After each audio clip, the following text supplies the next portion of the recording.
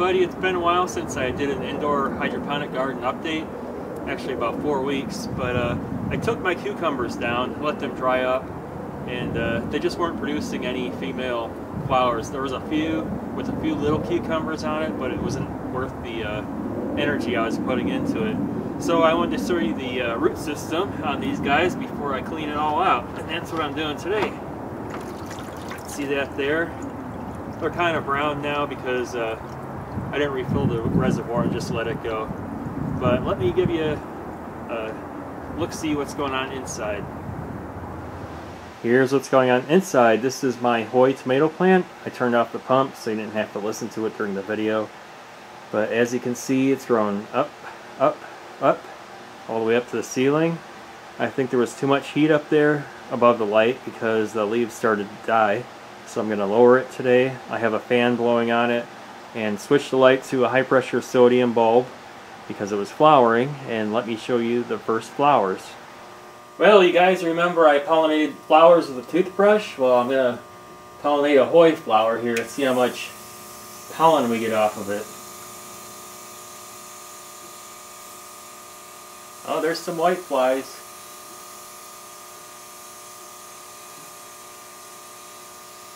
Here's a look at the roots of the Hoi tomato plant. As you can see, they're massive. There's a huge mass of roots down there, and I think I need to add another air stone because this water is not really circulating that well with all those roots down at the bottom. But I can't wait to take this tomato plant apart and just show you how many roots are down in there. This is my first ripe tomato of 2013, and this is a Van Wert, Ohio heirloom tomato. And I cloned this from a plant I grew in Wisconsin over the summer. And it's really scrawny because it was hurt by frost when I had it outside overnight. But it did produce one tomato, and that's all I needed because I wanted to keep the seeds going.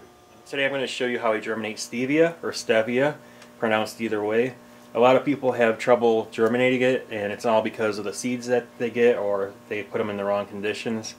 So I'm going to show you how I do it, and here's a pack that I got from Burpee. I know Burpee has good seeds for germination, and I've tried seeds off of eBay that were pretty cheap, and they didn't germinate at all. Those are from Paraguay. And so yeah, I'm using Burpee, and last year I used some from the Cook's Garden, which is also owned by Burpee, so they're probably the same seeds. So let's open this up and see what we got.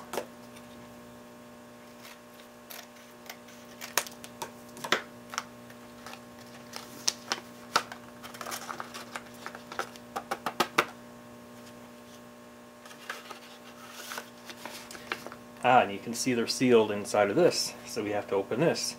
It says 15 seeds, so let's see if that's what we get. Alright, I opened it up, and it looks like they gave me 16, so I got one extra. And you can see how tiny these seeds are. They're very small, and I guess I'm going to be planting about 10 of them. I'll do 4 in hydroponics, start at rock wool, and I'll do 6 in dirt, and just use Scott's potting mix. Here are my rock wool cubes. I soaked them overnight in water that had a pH of 6.0. I have them in this cookie tray, which I'm going to germinate them in. And let me zoom in here and put the seeds in.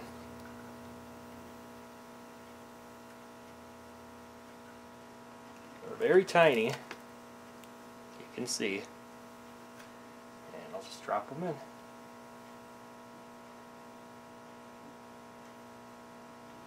Alright, here's where the seeds are going to go in soil, and this is Scott's potting mix. I got it wet already, and I'm just going to make a small divot in each section and put one seed in each.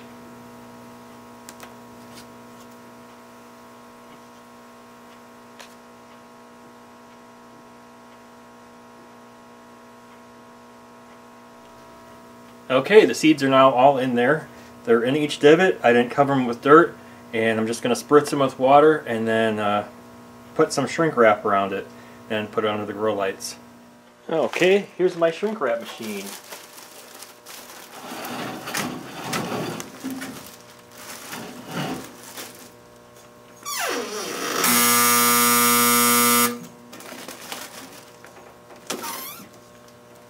And voila!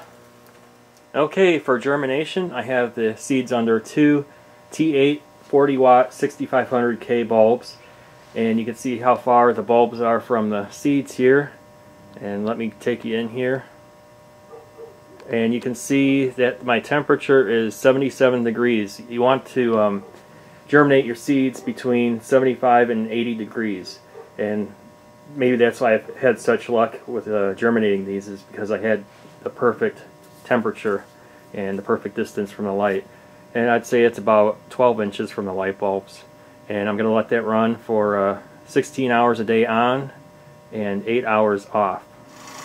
Here I'm just mixing up some nutrient solution for my old windowsill hydroponic unit, which I'm going to have under two T5 lights. This is 700 ppm of Maxigrow, and I'm going to be growing radishes and lemon basil and stevia. I'm not sure what stevia takes for nutrients, but this will be a test to see how it goes.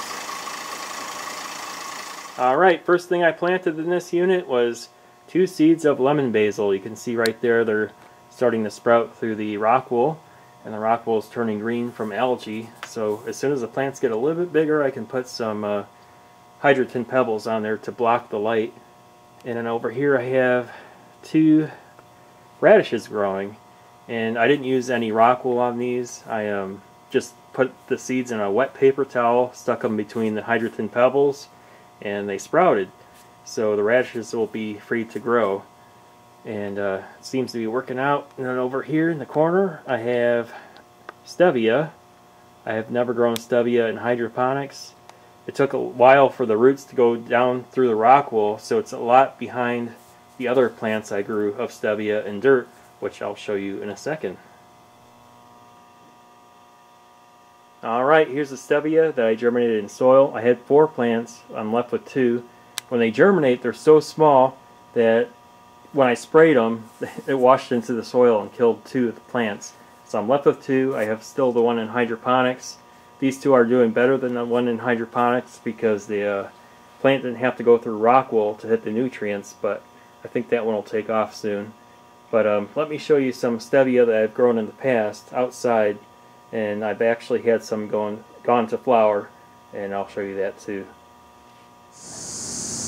And over here, as my favorite, is the stevia plant, or stevia, and that's actually banned in the European Union except for France, banned in Singapore and Hong Kong, but it's a sweetener, and can be used to treat heartburn or hypertension, and you can actually add it to chicken feed to strengthen the egg for a 75% reduction in egg breakage, which I didn't know till today until I looked it up.